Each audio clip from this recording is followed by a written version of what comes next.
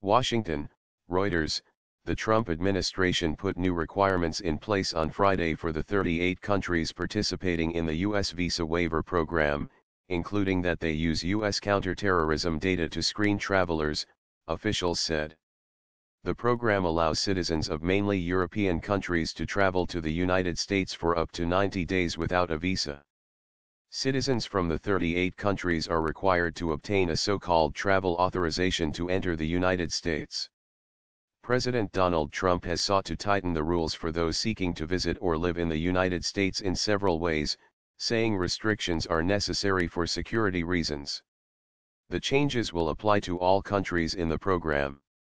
One change is that they will be required to use U.S. information to screen travelers crossing their borders from third countries.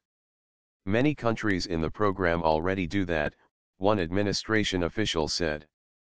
Countries whose citizens stay longer than authorized during visits to the United States at a relatively higher rate will be required to conduct public awareness campaigns on the consequences of overstays, the officials said.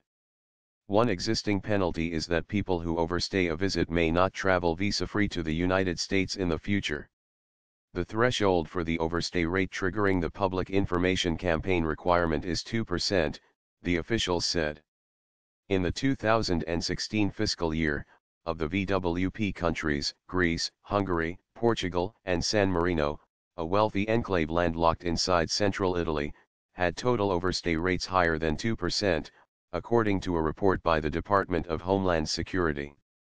The overall overstay rate for VWP countries is 0.68%, lower than non-VWP countries excluding Canada and Mexico, which is at 2.07%, according to the DHS report. Members of Congress have expressed concern about the security risks of overstays. A May 2017 report by the DHS Inspector General found the department lacked a comprehensive system to gather information on departing visitors, forcing it to rely on third-party data to confirm departures, which is sometimes faulty. The United States will also start assessing VWP countries on their safeguards against or insider threats at their airports, especially those with direct flights to the United States, officials said.